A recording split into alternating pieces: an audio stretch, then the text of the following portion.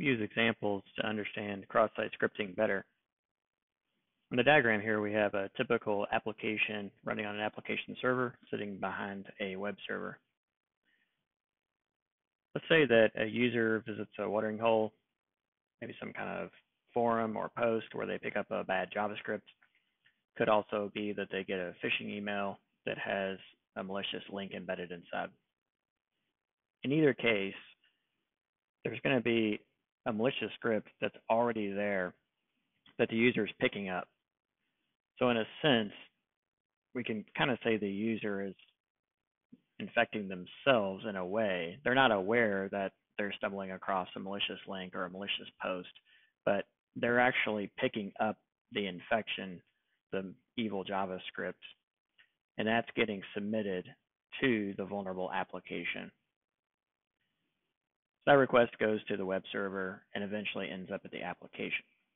At this point, the application takes that malicious script as input and uses it to create the page that's going to get sent back to the user.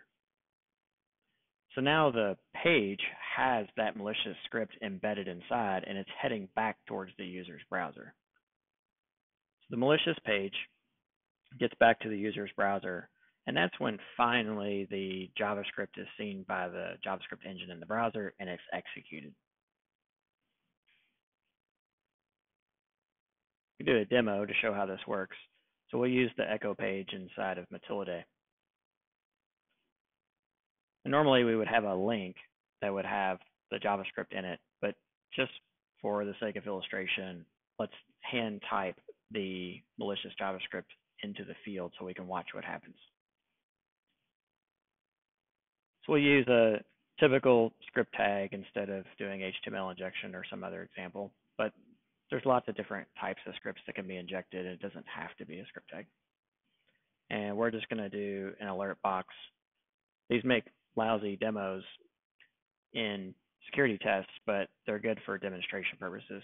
If you're doing a security test, you're better off demonstrating with B framework or something like that so the user understands the issue.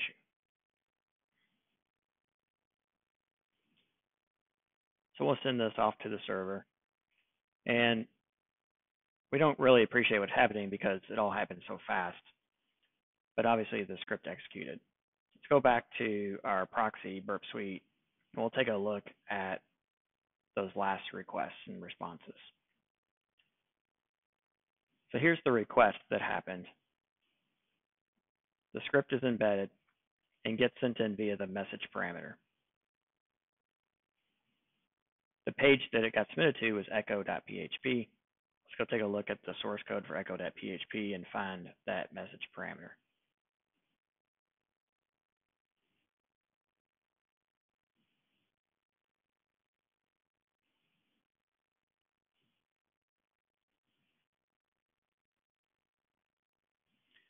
So the message parameter gets brought into the page, and in the mode that we're operating in, it goes from the message parameter here, lmessage, and gets transferred into the message text.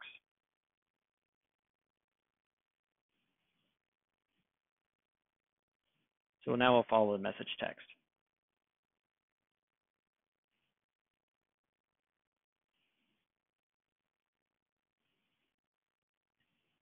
Get down here into where the output actually occurs, and we see there's a line that takes the message text and prints it out onto the screen in the report header. So the page says results for, and then it's supposed to print whatever is the content of the message text.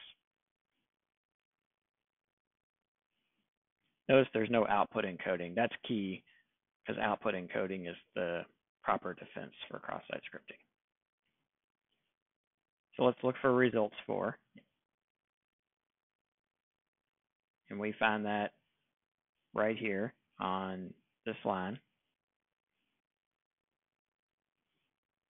We scroll over a little bit. We'll center that up. And what we notice is that the script did get substituted right where that message text variable was. And as we said before, without any output encoding. If it had been output encoded, we wouldn't have a problem. Now we go back over to the page where we saw the pop-up, and let's take a look right here on the page at the results for. And of course, we're going to see the script right after it. We already know that happened because we saw the results in Burp Suite.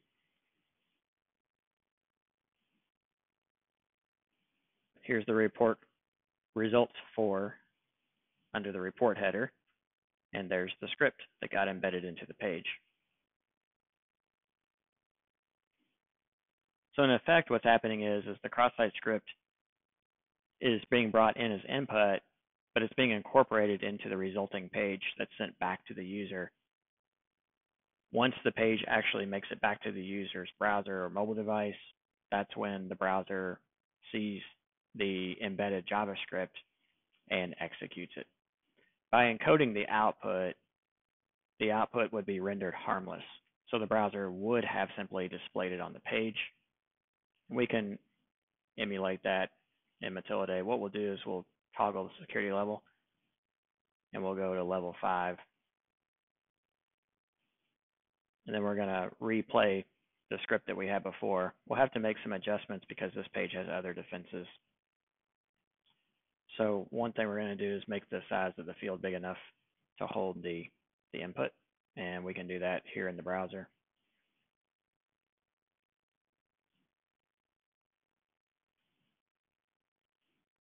And we also need to turn off the JavaScript form validation. We'll do that by deleting the onSubmit.